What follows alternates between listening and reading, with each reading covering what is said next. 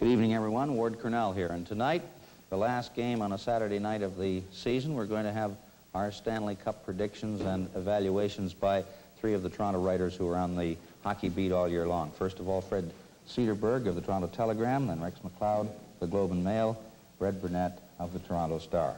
And Fred, I'm going to start with you, and it's a double-barrel question. First of all, do you think Detroit will make the fourth playoff position? And if so, what's your evaluation of the Detroit-Toronto series? Well, Ward, in the first place, I really don't think they can make it. I think it's asking a little too much from this hockey club, particularly because Gordon Howe tonight, although he has got a goal, looks like an awfully tired hockey player. I don't think that they have the legs right now to make it. They have to beat Montreal tomorrow night, win tonight, and on top of that, the New York Rangers must lose their last game. If Rangers can tie, or the Wings have a tie somewhere in their two games, it's all over because of a better goals average in favor of the Rangers. However, if they do get in, I think they'd be tougher for the Leafs than the Rangers would be. I think they're a stronger club in the long run. They do have Mr. Gordon Howe. If their defense tightened up, and with their skating type of hockey club that has given Leafs so much trouble the last 2 years in the playoffs, I do think that if they make it, they will give Leafs a tougher run than the New York Rangers would, who are lighter and depend pretty well on one line. Now, you say they'd give the Leafs a tougher time. Do you think, which of those two teams do you think would win that semifinal round? Well, I think that Toronto can beat them. I don't see why Toronto would. The only thing that would bother me is the loss of Brewer. That might tip the scales, but don't bet on what I say because I called Leafs last year. All right, let's move on now to Rex MacLeod and have an evaluation of the possibility of the New York-Toronto series. First of all, Rex, do you think they'll make it in the playoffs? And if so, how do you look at that series? I think New York is going to make it all right. I don't think there's any doubt about it. I think it has been suggested they need help, for instance, Detroit losing, but I think New York's going to win their game against Chicago tomorrow night because I can't see that as a particularly tight checking game. I think Bobby Hull of the Hawks will be, if he doesn't reach that 50-goal objective tonight, and he hasn't got a goal so far in Montreal, he'll be going tomorrow night. I look for a very loosely played game down there in New York with both Bobby Hull and Andy Bathgate going for points. But I think the Rangers will win it.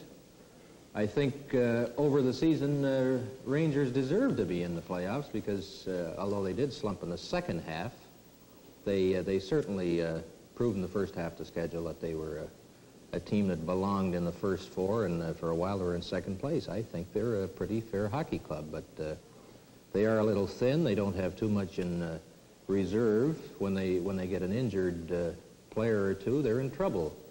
But with Harvey and Bathgate and Prentice and players like that, I think they belong in fourth place at least.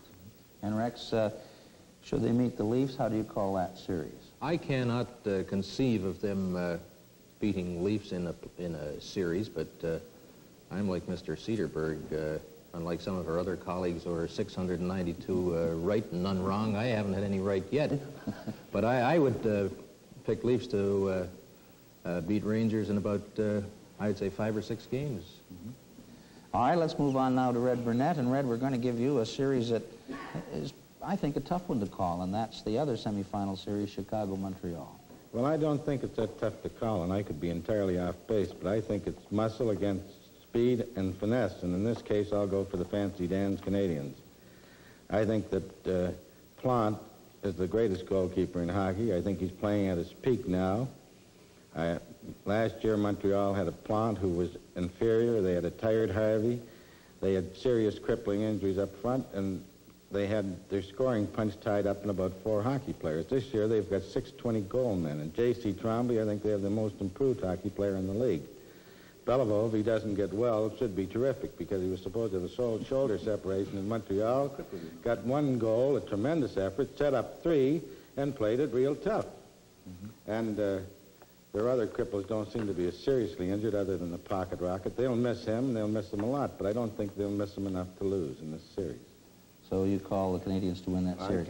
Red, what about the effect of Bobby Hull making his 50 goals or better? Might that be enough to buoy the Hawks up or not? Well, could be a two-headed sword. It could buoy them up, and there could be a letdown after the man gets 50 goals. He's been pressing and pressing, and there's been tremendous pressure on him. And if he ties the record or breaks it, I think there has to be a little bit of a letdown. Maybe it won't last a series, but I think it certainly will last a couple of games. Also, I think that Chicago's been feeding Hull for 7 or 8 games, and this has sort of changed their pattern of play.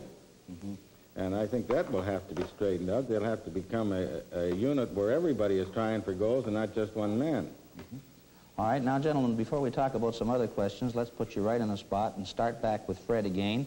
You think the Leafs are going to be in the final series with Canadians? How do you call the Stanley Cup? Who's going to win it? Well, after listening to Red, I guess I have to call Montreal. Frankly, I think everything depends with the Leafs on how serious Brewer's injury is as far as the Leaf team is concerned, and Olmsted's injury. Olmsted might have been old, but they missed him on the ice and they missed him on the bench. If Leafs can make it, no, I still have to go with Montreal. Rex? Well, I don't know. I've been traveling with these chaps all season. I don't know whether it sounds right, but I have to agree with them. I can't see any team beating Montreal. I don't think there's a team in the league that can skate with them, but I made the same statement here a couple of years ago. I think it got me in a little bit of hot water, and I hate to think that I'm offending gentlemen like, say, George Imlach of the Leafs or other sensitive people like that, but I think Canadians will win the Stanley Cup. Red? Well, I think it's a question of health. I think if both teams are healthy, the Canadians have a slight edge in the fact that they have the extra home game. But if they should come out of the Chicago series, and I think they'll come out of it, Croc and the Leafs get back with all their players, they have a chance to win. But I still think that Canadians have an edge. The Leafs haven't won in Montreal this year, and that's a very important thing. They have to win that. Could do it. I think it could be Toronto, but that's, you're leaving it hanging right there. That's right. They haven't won a game in Montreal this year, which is definitely going to mitigate against them doing it in the playoffs. Right now, which of the teams in the NHL do you think is really playing up to its best potential? Right now? Boston Bruins.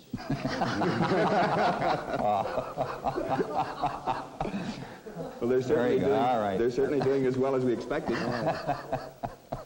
All right, one other quick question before our time goes up.